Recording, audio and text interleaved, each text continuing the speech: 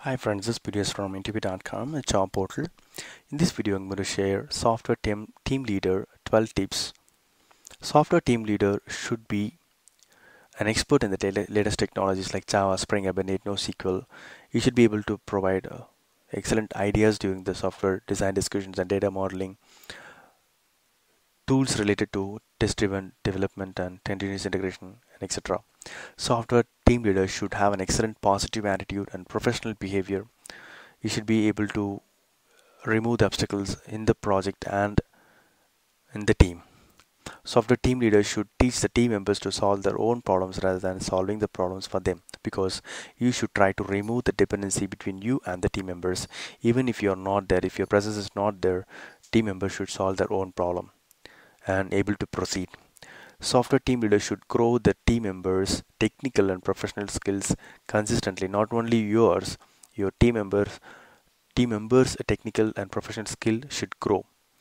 Software team leader should grow his technical skills regularly. He should upgrade himself regularly. He should be interested in learning new things every day, should upgrade himself regularly and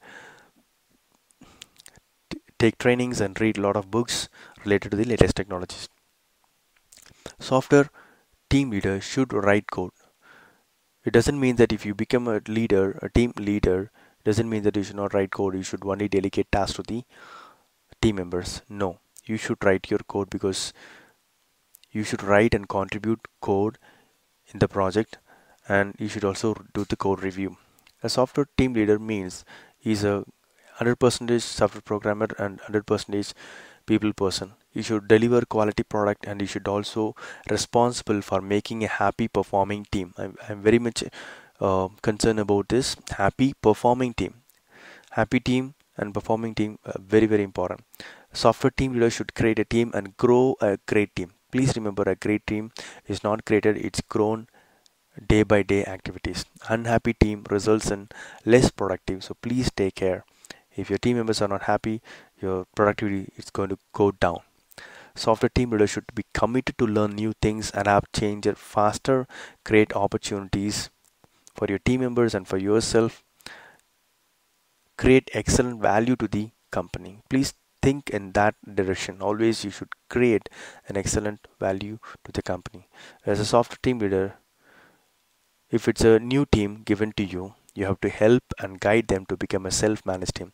If already a self-managed team, then you should move towards an excellent and controlled team. So from self-management, you should grow them to excellent and controlled team. If there is any chaos in the team, please help the team to remove the chaos or confusions within the process or the development. Hope these 12 tips are useful and informative. Thank you, and all the best for your career. Thank you.